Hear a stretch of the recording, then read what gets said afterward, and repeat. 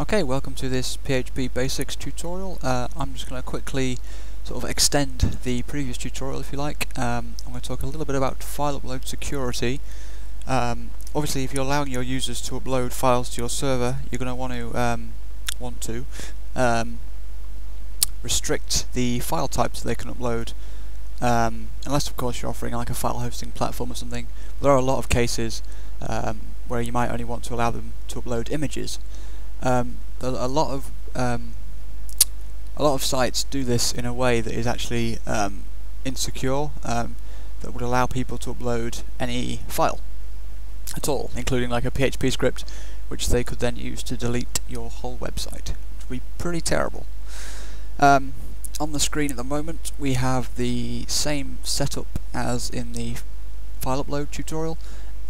Basically this file is going to upload files into this folder, which is currently empty. So I just open this file. You see we have the same form as before, so I'm not going to talk about the form, I'm going to be talking about the security aspect of it.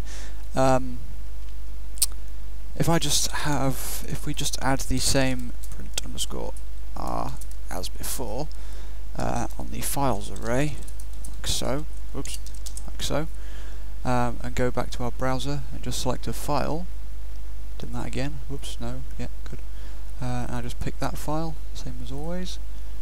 A lot of sites use this files, the type key from the files array, which is currently image/png, which identifies the file we uploaded as an image. The problem with this is that this value here is actually supplied by the browser. So if you can write, in about 5 minutes, you can write a very simple piece of code which uploads a file, sends the post data of the form submission, sort of, and just they could like upload a PHP script, but still sends this image/png as the type. So if you check this, people can basically just fake it. So you don't want to do that. Really, there's no time I can think of when we would ever use this type key, just because it's so untrustworthy. Unless the type wasn't particularly important, but it usually is, and it's not particularly hard to get directly from the file. But what we're going to do is check the file extension, which will be more efficient than examining the actual file uploaded data, just because there's less to do. And say if someone uploads a PHP script and is forced to give it the extension of a .png, for example, then when they try to run that script by like browsing to it, they won't be able to. It'll just show a corrupted image. So although your system might not be particularly sort of nice, in that it will just show a corrupted image, you will still be secure. No one will be able to delete all your files. So the way we're going to do that is incredibly simple. We're going to define an array of allowed extensions. We're going to just call that exts. We're going to just use the array, technically not a function, the array, whatever it's called. We're going to define the extensions that you're allowed to upload. So that's going to be JPG, JPEG for things that use that, GIF, oops, and PNG. Then we're simply going to get the, actually we're going to be doing this if the file has been uploaded. So if isset files upload, like so, and then we need to get the file extension. I usually do this using the explode function, which will create an array.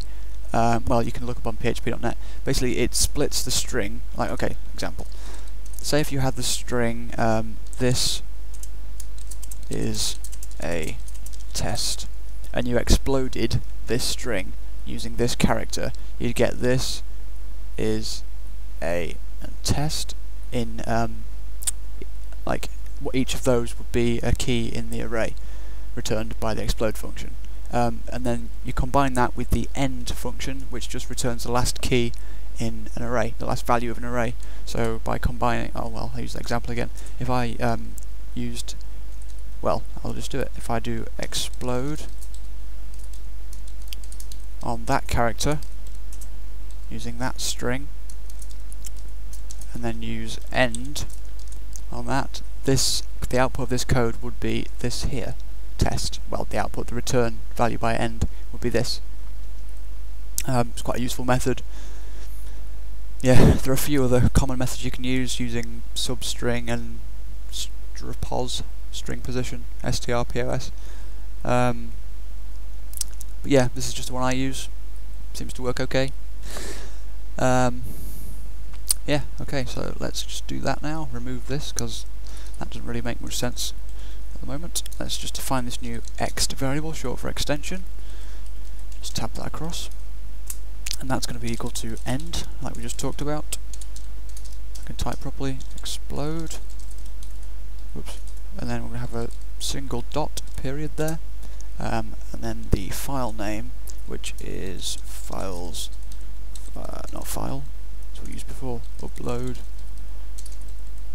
name. Okay, so now we have the file extension and we have an array of allowed extensions. So now we can simply check if the extension is one of the allowed ones. Ooh, that shouldn't be there. Right, we do that using the inArray function. Basically it returns true if the first parameter is in the second parameter, first being a sort of anything, and the second being an array to compare in. So we do that using if in array exts. If it is, do the file upload. Or what I would prefer to do would be to check that condition against false and then show a message. Oh, not there, because that'd be the wrong place, but then you'd show a message.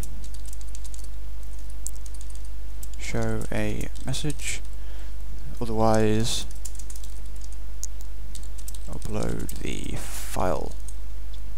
I think I explained before, I always prefer just to check the error condition before anything else, and then once you get here, none of the errors have been met. This is basically a whitelist of allowed extensions.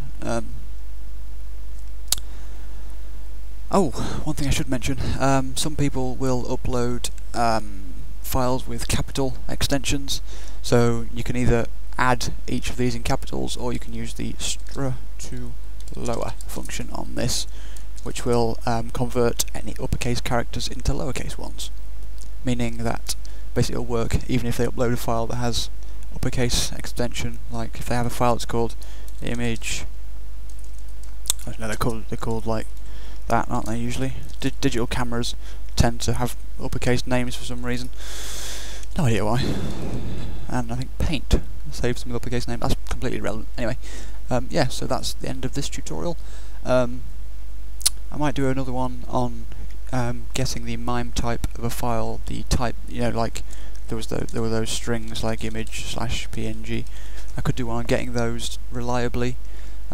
Basically, you do that using the MIME content type function, which has been depreciated, meaning that it's considered old and outdated by PHP. That was done in version 5.3, I think. It still works, but it's just not the best way. The preferred way is using the file info extension. If you go on the php.net page for this function, actually, I believe there is a link to an example of how to do it the preferred way, but that might not be available on your server. Anyway, that's completely beyond the scope of this video. Kind of rambling, but never mind. Right, yeah, let's just quickly test this. Actually, what I'll do is just show you what would happen if someone uploads a PHP file with the .png extension. So I'll just copy our script here, paste it into the files folder, and change the extension to PNG. Just saved me actually having to write the code. I mean, we did that in the previous tutorial, and just show you again. So if I just go to files, try and load it, you see you don't get the actual image, you just get this, the image can't be displayed because it contains errors. Not massively sort of nice, but it's better than the script being executed. So yep, that's it. Thanks for watching. Hopefully you've found this useful.